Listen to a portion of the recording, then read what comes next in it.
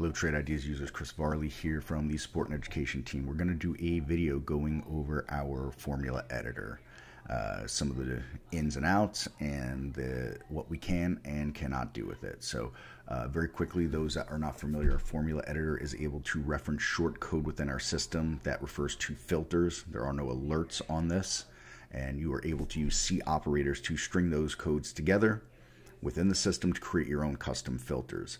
What it is not is a code compiler. So for example, we do not have EMA data. You cannot build an EMA formula. You cannot change time periods on things. So for example, our RSI filters use a 14 period. You cannot change the period on that. Our volume filters, our volume in 1 minute, you can't change it into a volume 30-second, so on and so forth. Things you can do with this, in addition to what I have mentioned you can do, there are some filters that do not exist within the top list by default. For example, our 1 minute volume filter. You can use that short code to enter into the back end of our system and create that within your top list for yourself. So we're going to go over some of these ins and outs and how to break these down, help documents, our user's guide, so on and so forth. So first thing I want to do is I want to bring over our user's guide. There we are. And we can see here on the user's guide a little widget that we can bring us down, and we will look for our custom formula right here.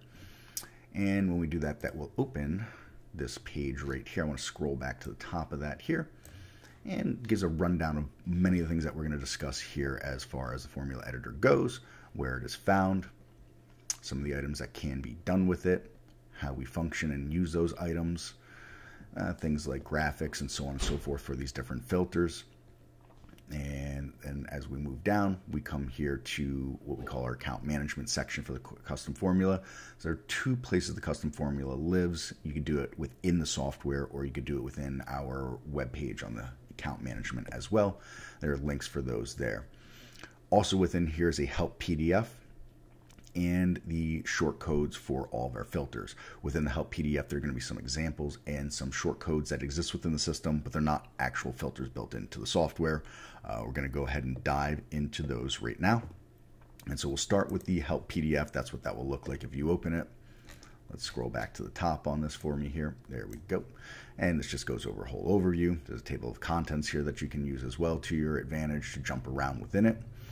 It goes over the fact that you can have up to 100 of these custom filters. They all have a U designation, so we can see U0 all the way up to U99, representing the 100 numbers that would exist within there. And as you can see, this works much like our regular filter set with those colors that are on there. It goes into the description of units, the sources, discuss a little bit about what I talked about with top list, how some of them don't automatically have some of the filters that alert windows do. For example, our change 1 minute or our volume 1 minute %, and that we could add those as custom formulas on the back end here. I'll go over that in just a moment. We talk about different formats here where we want to go out on that decimal place for rounding purposes. We have different graphics that are here. So for example, I'd like to showcase here. We bring over this top list. You can see the graphic that is here within that top list going this way. We could take that graphic off if we wanted to and see how that's ungraphicked. There's also the graphic of the cone. If we go into the configure here and I bring up our volume today % and I show that column, press OK, press OK. This is the cone that's right there, and that's what that would refer to with that. Stocks that have done 100% of the volume or more, you'll see it starts to grow that cone out. It starts just as this black. As it moves towards 100, the blue grows in. As it moves into 100 and past, we get this pink that comes in like that, and that's how that cone will work. Bring that back over to another screen. Here we go. There are pre-existing ones that we can just simply stick into this if we need. Talk about different numbers and null expressions. Here are your operators from C programming language. If you're not familiar with C programming language for these operators, you can do a short web search. You don't need to be overly versed in these just to understand what each of these icons means and how it would impact stringing the short codes together. And then we get to other data points, as I mentioned before, that are not filters built within the system, but that we could use. For example, most recent close. So that would be the price of yesterday or today's close, the expected open, seconds after the open. We have days of the week, today's high, today's low, pre-market high, pre-market low, so on and so forth. I'm not going to bore you to death with all these different items that are within here. You have the actual code over here, and then you have the description of what the codes are doing over here as well for you. As we continue on, get into the different functions here, and then some examples of how we can build out different codes. These are great examples. I'm not an expert at building these short codes myself or building these custom formulas myself, but I often, when I'm trying to troubleshoot or help, I refer to these codes to help me build those out. There is some expected user responsibility with this. There are some users that have gone on to extremely complex codes, and it's difficult for anybody to look back in on someone else's code with no frame of reference whatsoever, when there's lots of brackets, booleans, if-then statements, to try to go through and debug those. So you have to be your own debugger, especially the more complex that you get with these kinds of items, but they're here for you to use as a tool. We go into some different items, for example, comparing volume. While we can't compare candles, we have volume in different time frames, both on percent basis, and we have those shares. If we come back up here real quick, as I mentioned before, in these codes here, we've got volume, amount of shares traded in the current, the rolling 1 minute, rolling 5 minutes, 10 minutes, 15 minutes, and 30 minutes. So we can compare those time frames. And in an example of this here, we would be comparing, this is the current rolling 5 minute and the current rolling minute, and that would compare the stock's last minute to the previous 4 minutes, because obviously the 1 minute is part of that 5 minutes. So it's just a workaround that we can compare volume. And again, while not necessarily candles, we can compare it in those time frames like that. We could take those and put them into different ways, whether it be a ratio or it be a percentage. All that goes on in here. We talk about Boolean expressions and true and false statements, where we can say, if something is equal to something else, it's a true statement, and we only want to see stocks that were to look like that with that true statement, using a 1 as the minimum value in the filter to return true statements, 0 signifying a false statement instead, if we didn't want to see stocks that met that true statement.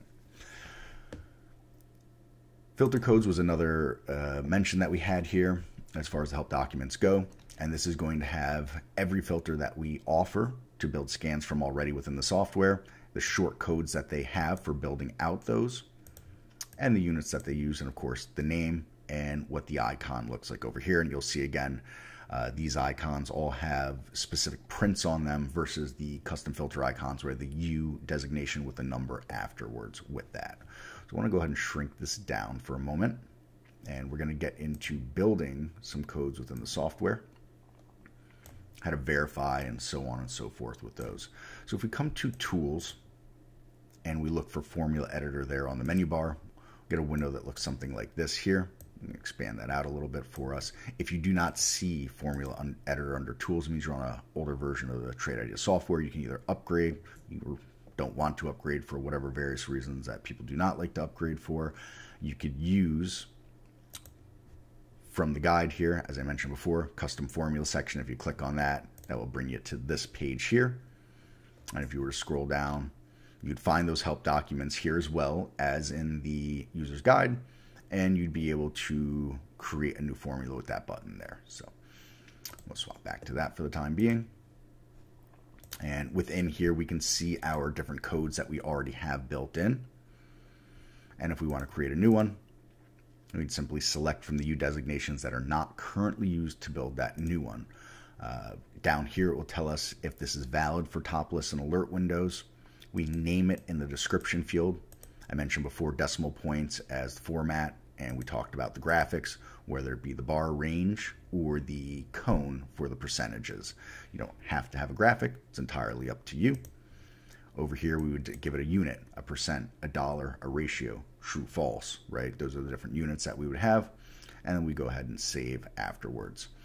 Now, on these here, you can always hit this help button, and it'll give you some related documents to the custom formulas that it's reading within there, or the short codes that it's reading within there, just to give you an idea of where the code comes from and the filters that it could be used in. For this example here, let's go back to the instructions, and we talked about comparing the last minute to the last 4 minutes. I could go ahead and I can copy and highlight that here. This is going to work in a ratio. So if I copy that out and I go ahead and delete what's in here from its preloaded, I can go ahead and paste that in. And you'll see it tells me it's valid for alert windows and topless.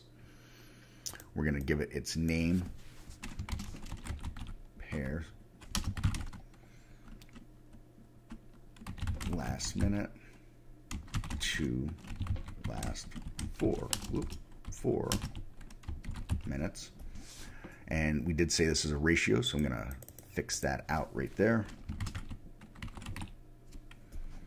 We're going to leave that as a double digit on the decimal point there. We don't need a graphic. And if I go ahead and press save, we have now created that. And it has actually taken over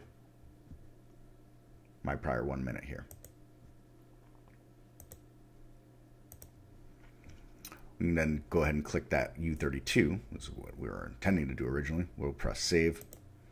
And that now has designated that as U32. Go ahead and open a top list here so that we can see that in effect. We come to the search. You'll always find your custom filters all the way at the bottom here. However, you can also search it within the bar here. So we just did compare. So as I type compare, we can see here current compare last minutes to last 4 minute. It's in a ratio. You can actually see that it duplicated it here for me based on U0 on the little error that I made there. We'll go ahead and fix that in a moment and go back over how we can do that. So U32, I can show that column. Got some other columns in here I'd like to get rid of for the moment. And let's just make sure we look at some stocks that are trading a little bit so that when we look at the ratios, we don't get any blank ratios here. We'll go with the $5 base, and we'll just make sure that we're trading a few shares that are there. I go ahead and press OK. You will now see from this top list the compare last minute to last 4 minutes abbreviated.